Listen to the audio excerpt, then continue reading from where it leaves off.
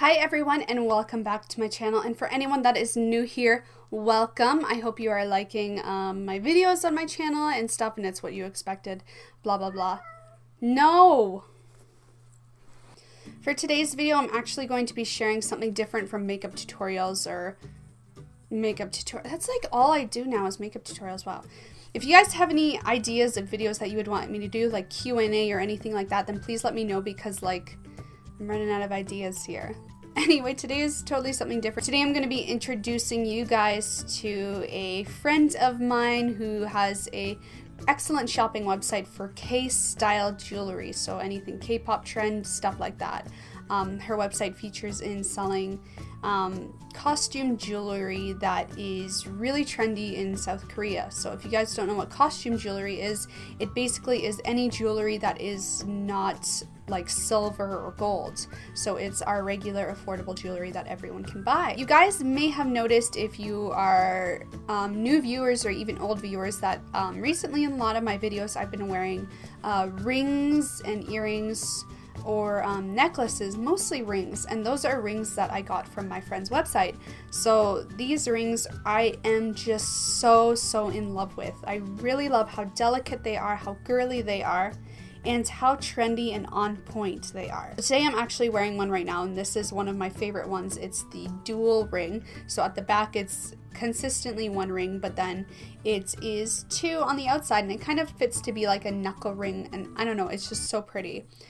This ring I chose because it's super feminine, and it kind of has like a crown or like, what's the word I'm looking for? Like a lace pattern, like a crown lace pattern on it that is just so pretty. Oh, I love it. Another one that is my favorite is this one right here, and it is kind of really like punk style but still being feminine.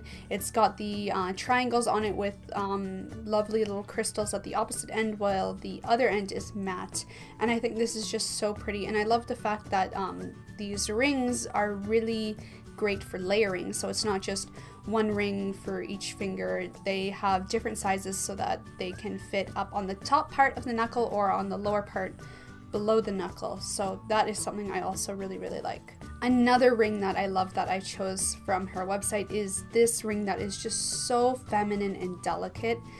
Ah, I love it, and I love the little turquoisey gem. I don't know what you would call that, what the actual gem is for that color, but I love it so much. It's so feminine and really just adds that little like pop to your jewelry. The next one I like is the one that I really like because you can stretch it out to fit any finger that you want. And if you're someone like me who has like chubby little fingers and not every ring fits, then this is one you have to have, because you literally can stretch it to open it wider or close it tighter, so you can fit it on any one of your fingers that you want. So that is something I really like, and plus it has like a massive crystal on it, which is just so pretty. Ah, I love it so much. And then the next one, which is probably one of my all-time favorites, is this super cute bow tie one here. It's just so feminine and cute and girly, plus the fact that it's rose gold. Ugh, I love rose gold. I'm not really a fan of gold jewelry. I'm more into silvers and rose gold. Gold I feel is just too, like, it just doesn't work with my skin tone. The yellowiness of it just really, it's not very good. But anyway, I love this one. The only downside is that it is an upper knuckle ring, so it will only fit on the top parts of your fingers, and if, like I said, if you're like me and you have pudgy little baby hands, then it's not at all going to fit on your regular fingers. For me, this ring only fits on my ring finger and then on my pinky, and only to that far on my pinky, but otherwise it is so pretty. I don't even care. I'll layer it with all my other rose gold rings. I love it.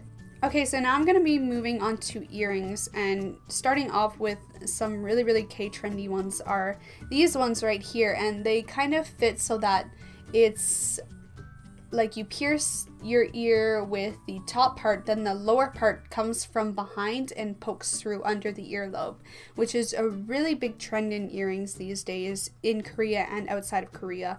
And I wanted this one because it was just so classy looking.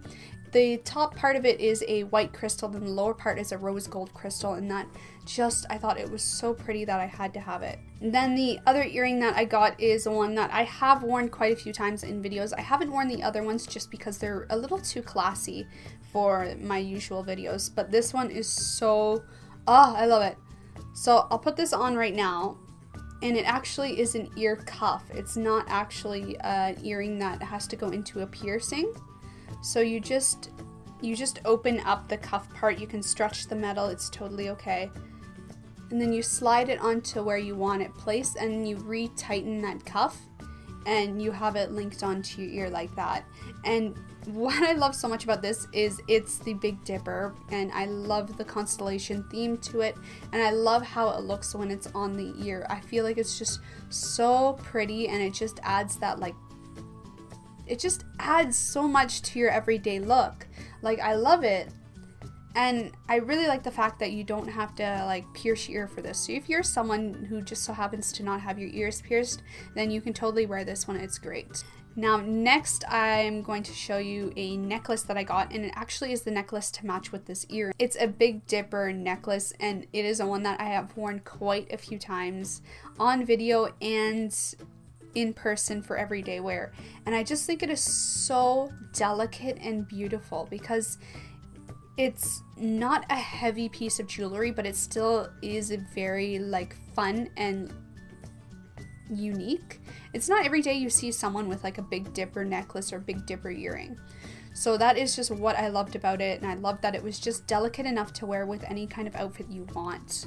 So that's why I would wear it to the office, or I would wear it like casually when I was going out. It just works with anything, which is something I really enjoyed about it. So those are all the pieces of jewelry that I got from my friend. If you guys want to check her out, I'll have the link to her website down below so you can get any of the items that you're interested in or anything you saw here. She does ship internationally, which is great, so feel free to get anything you want and she'll ship it to you straight from South Korea in Seoul. Her website is called Lunapyxis, and like I said, I'll have it linked down below if you guys are curious. Go check her out. She has great stuff, really my style, and really trendy Korean styles if you're into that kind of thing. So I hope you guys like this video. Please let me know what kind of videos you want to see down below in the comment section down below. And I will see you guys next time. Bye! Hi guys, so today we're going to be creating this really romantic dolly look for Valentine's Day, so let's get started. So with my bare face ready, I'm taking my Prime Primer by Benella Co. and I'm about lip fillers, and especially anyone who is curious about getting any kind of cosmetic work done while in South Korea. So before we jump into this video, I want to share with you guys the list of other cosmetic videos that I have done about cosmetic work in South Korea. So the first one being Botox in South Korea. So if you're curious to learn about getting Botox done, how much it costs, and where you can do it in South Korea, then check out the first video here. And for anyone that is curious about getting any kind of surgeries done in Korea, then check out this video.